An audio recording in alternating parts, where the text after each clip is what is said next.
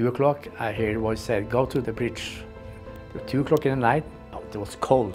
So I take my shoes on and go in 10 minutes. I saw the man on the bridge.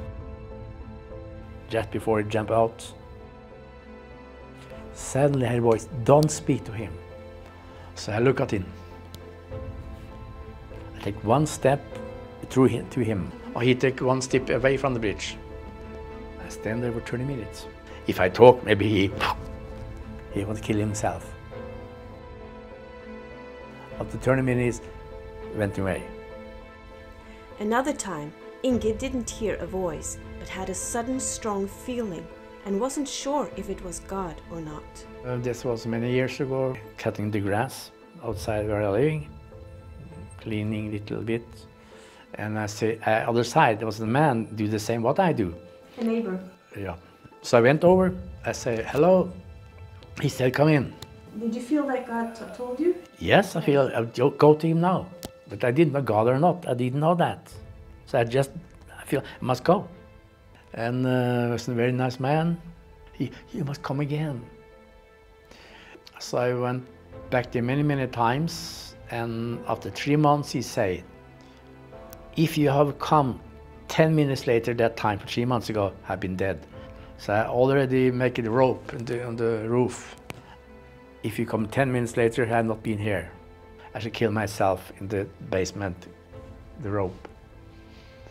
So he gets saved, he got healed. He had a cancer, and I prayed for him, and he got healed. He lived 20 years after that. So I was one of the best friends in my life. The obedience, the best you can do, the obedience. Inge has blessed many with his sensitivity to the Spirit, through a word of knowledge at the right time, and through a powerful healing anointing. So I meet this man. Oh my God. And I can walk normally again. I couldn't move my arms properly, my feet were always giving me pain, and now I don't feel any pain. I can do everything now. Thank God. Bless you. And tonight you come and you just put the word of God on me, and my feet up. I can move. I put my feet on your feet? Yes, you put your feet on my feet, and now I can even move them. I can move them. I haven't been able to move. And the abscess in my mouth has gone right down. It's not sore. It all started in 1997 with a trip to Pensacola, Florida, and the Brownsville revival.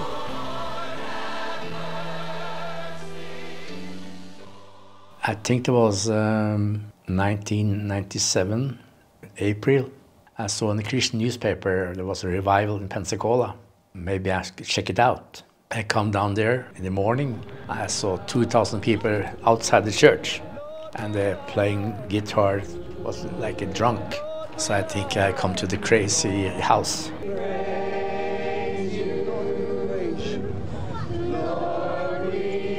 I come in there on first evening, and I feel like God's presence was really strong. It really touched my heart. And I go forward to pray for me, and I feel nothing. I went to the bathroom. I follow after the man there. So he's shaking his body. I think maybe he's sick, but he was not sick. So the glory of God touched him. I never forget his face. He's shining like an angel. So I went home 16 May 1997 on the plane. I felt suddenly like you should start a prayer meeting when you come home. You shall experience something you come home to Norway. Sometimes difficult, myself or Holy Spirit, difficult. So I went home to my church, and I went out of the door, and suddenly a man, he said, did you want to go with us home? Yeah, I said, thank you. And he said, the pastor from Estonia. So I went there, talking, and God said to me, pray for the pastor from Estonia. Just before 12 o'clock at night, I said, Lord, and God's liquid power fall down. And I hear a voice said, Inge, did you want to be blessed on the earth? I said, thank you. So I have a problem to go up from the floor. I think, what is this? And I come into the car, but I tried to put my key in the ignition, but the arm goes another way, like this. I used the other hand, but same happened again. The arm, I think maybe a stroke. But I never experienced like this. Nothing functioned. So I went out of the car, sitting outside beside the car. People say, Inge, shall we go home? I don't know. After 30 minutes, I'm free. I'm not sick anymore. I think it was a sickness, but there was no sickness. It was the glory of God. So I went home 2:30 in the night. I go to the bed, and suddenly there comes liquid into the room. I think this is a rapture. Oh my glory. I was shocked. 3 times in this night, I feel the glory come. In the morning, Monday morning, I get a telephone from a friend. They want to see some video from Pensacola, 2 ladies. And I put the video on, and I asked the lady, did you have a pain in your neck? She said, yes, stand up. God pushed her over my table. She lying 10, maybe 2 minutes on the table. Yeah. So she got instantly healed. So that's starting a journey. 18 May, new life for me. An amazing thing happened. The life gets changed, really changed. For the joy and love change you. But what was the difference? Because you were a believer before. Yeah. So what changed in you? New gasoline in my heart. The presence. Every day I cry, laughing and crying. Amazing. In 1 year, I was on fire. I talked to people. God sent me around to many places, and that changed my attitude. I'm here, use me. It doesn't matter. The glory of God was so strong over me. My children could not see television. The glory was in the living room there. They could not listen to see the television. So they felt they couldn't No, watch? we don't do that, but the glory was so strong over them too. Wow. That's the beginning of my story. So you never said you can't watch television? You just No, I don't say anything. So whole my understanding of God, that He is love, and He wants to change you, not by the law, but the grace of God. That's my experience. One story more. I was come from Brazil, and I fly from Portugal, Lisbon to Oslo. I'm very tired, and I am sitting on train from Oslo. The train stopping in the Lillestrøm. There comes a mother and 2 children, and I suddenly get to wake up. I said, did you have 2 cars? One is BMW, right? Is white? Yes. Who is sick in your home? My brother has cancer. So that was easy to talk, because the glory come over me.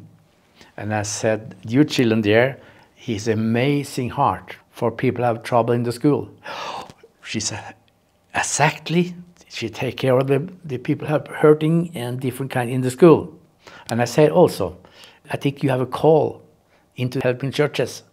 She was non-Christian, but have a faith. God was after her. I said, God is after you to save you. You shall be in leadership in the church. She was really shocked. For her, it was amazing. She, can I meet you again? You cannot meet me, you can meet him. So that was... The gift is not to yourself. Most of the time, speak to other people. How can they recognize whether it's from yourself, or something you want, or something that you've just heard from somewhere, or if it's the Spirit of God? That's the training you train in the sport. Sometimes difficult because the human thoughts are similar to when he speak. So you must. Sometimes you have to test it. Yeah. You don't always say that God says, right? No, I never do that. No. I try and speak, and if they get a response, I go forward. And the man prayed, and God Almighty just healed me because I don't feel nothing. So glory to God, like, wow, I'm in shock. I don't know why you guys are here. I love the fact that you stop and touch me. Thank you.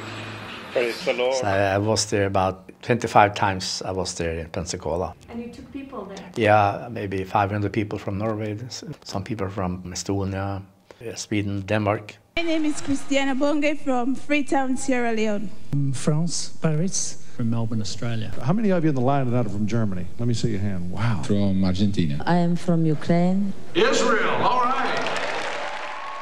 One night there in Pensacola, I think it was 98, it was 6 people in the room, and suddenly comes a hand in the room, a hand, big hand. Big hand? We could not walk on the floor, like we feel the hand, press it down. There was a hand in the room, big hand. You saw it? We feel it. I can feel, if I touch you, you will feel it. Yeah. That feeling, that was 6 hours. We could not walk higher than this. The whole group? Yeah, we were on the floor. You could not help and push it back.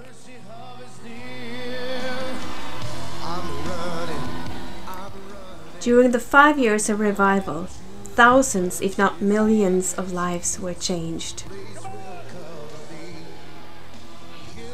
Inge saw firsthand the spiritual fruit in the people he brought with him. Attitude, how they speak, focus is different. What is important before was things, but now it's Holy Spirit. I thought I'd never be able to forgive my stepdad for what he did to me and my family.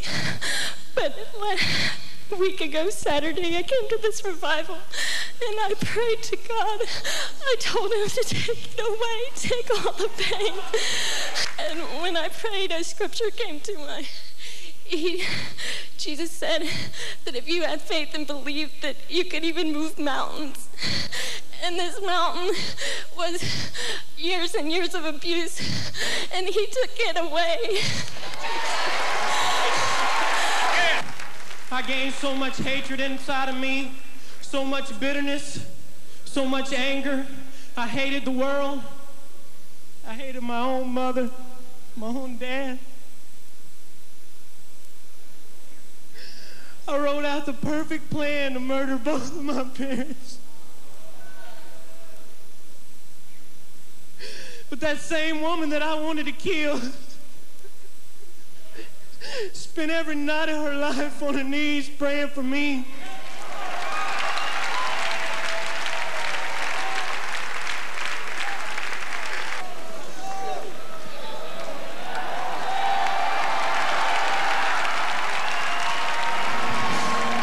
Well, I went to the enemy's camp and I took back what he stole from me.